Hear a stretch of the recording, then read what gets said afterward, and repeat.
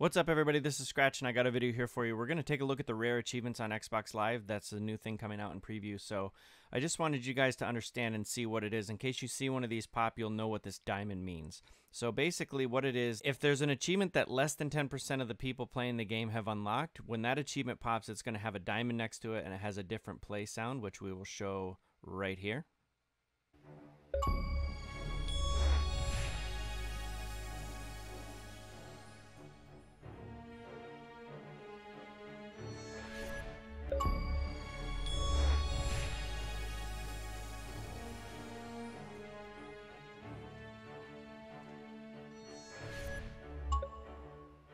Okay, and so you saw that pop, and now you'll notice that Ready for More for completing all of the campaign acts popped as a diamond. That's because when I unlocked it, it had less than 10% of the people, but now that 30% of gamers have unlocked it, you can see over here above my head that the diamond has gone away.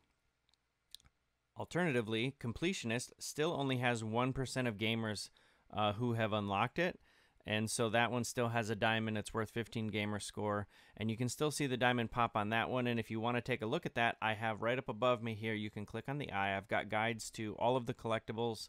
It's very easy to follow, and you should have no trouble unlocking that. It could get way above 10% if we can share this video out and get more people unlocking it. But if you want to get it before they do, now's your chance. So that's the diamonds. I hope you guys enjoyed this, and if you guys have any questions, comments, let me know what you think about them. I think it's actually kind of cool. I was a little apprehensive when I heard they were going to take the achievement sound away, but I actually like the sound of this one better. Catch you guys in the next video.